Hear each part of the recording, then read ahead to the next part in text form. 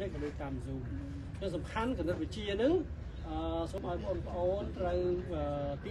1ត្រូវយល់អំពីបញ្ញត្តិទី1ឲ្យបានច្បាស់លាស់ហើយគណិតវិទ្យាហ្នឹងវាតាក់ទងគ្នាអញ្ចឹងมันអាចរៀនមេរៀនមួយដំឡូងមេរៀនមួយធ្វើបានទេបាទដូចជា differential អីអញ្ចឹងបាទវាពាក់ព័ន្ធទៅនឹង derivative អញ្ចឹងពាក់ព័ន្ធទៅនឹងអីនឹង derivative បាទវាពាក់ព័ន្ធនឹង limit អញ្ចឹងពីមេរៀនមួយទៅមេរៀនមួយតាក់ទងគ្នាអញ្ចឹងបើមិនយល់មេរៀនមួយទៅមេរៀនមួយទៀតទេបាទអត់អាចយល់បានទេបាទអញ្ចឹងត្រូវមេរៀនមួយនេះរៀនឲ្យច្បាស់នៅចំណុចទី1ចំណុចទី2គឺត្រូវធ្វើលំហាត់ឲ្យបានច្រើនបាទអញ្ចឹងដាក់លំហាត់នេះ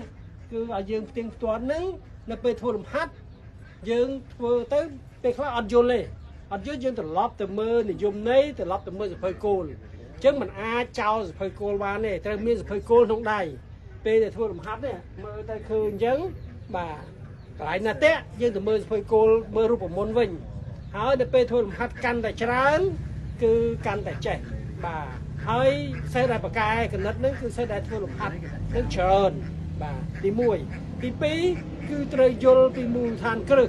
ព្រោះអីគណិតវិទ្យាគឺតាក់ទងគ្នាអាចថាមេរៀនផ្សេងទៀតប្រវត្តិវិទ្យាអីវាអត់ស្ទាក់តងគ្នាទេវាអាចថារៀនមេរៀនមួយចន្លោះមេរៀនមួយយើងនៅដឹងមិនដែលគណិតអត់អាចបានអញ្ចឹងទេគណិតត្រូវតគ្នាហ្មងដូចថាកុនត្រូវតភាគគ្នាអញ្ចឹងបាទអញ្ចឹងអាចថាបាទ differential អញ្ចឹងបើយើងខ្សោយអត់យល់ពីរឿង derivative มันអាចយល់អានេះបានទេហើយ derivative នៅពេលយើងអត់ដឹងរឿង limit ក៏អាចយល់អត់អាចយល់ derivative បានថាវាមកពីអីទេបាទអញ្ចឹងនិយមន័យគេយល់និយមន័យយល់បញ្ញត្តិមួយហើយនឹងរៀនធ្វើលំហាត់កាន់តែច្រើនគឺកាន់តែល្អ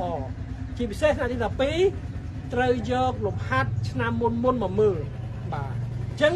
បើសិនបើចេះធ្វើលំហាត់ឆ្នាំមុនអាចធ្វើបានដែរបាទទាំងវិទ្យាសាស្ត្រពិតទាំងវិទ្យាសាស្ត្រសង្គមអញ្ចឹងបើចង់និយាយថាលំហាត់ប្រឡងថ្ងៃ12ហ្នឹងពិបាកបាទមិនមែនស្រួលទេពិបាកអញ្ចឹងប្រសិនបើមិនចេះធ្វើលំហាត់ឆ្នាំមុនបាទពិបាកបាទអញ្ចឹងឲ្យតែចេះធ្វើលំហាត់ឆ្នាំមុនដឹងថាធ្វើទៅវាមិនមានន័យថាបើសិនចេះធ្វើលំហាត់ឆ្នាំមុនណាអាចប្រឡងជាប់ហើយបាទដោយសារមិនដោយសារតែទោះបីជាលំហាត់ខុសគ្នាក្តីប៉ុន្តែលំនាំឬមួយក៏របៀបហ្នឹងវាផាក់ផែគ្នាទេបាទឲ្យតែយើងយល់បាទដូច្នេះសូមពិនិត្យមើលហើយសូមលោកគ្រូយកលំហាត់អอกមកថាសម័យកាល differential អញ្ចឹងយកលំហាត់ដែលរៀនចេញឆ្នាំមុនយកមកនៅពេលដែលក្រោយពីលំហាត់ស្រួលទៅចូលដល់លំហាត់ពិបាកគឺលំហាត់ប្រឡងហ្នឹងហើយបាទវាមានប៉ុណ្ណឹងបាទសូមអរគុណបាទអញ្ចឹង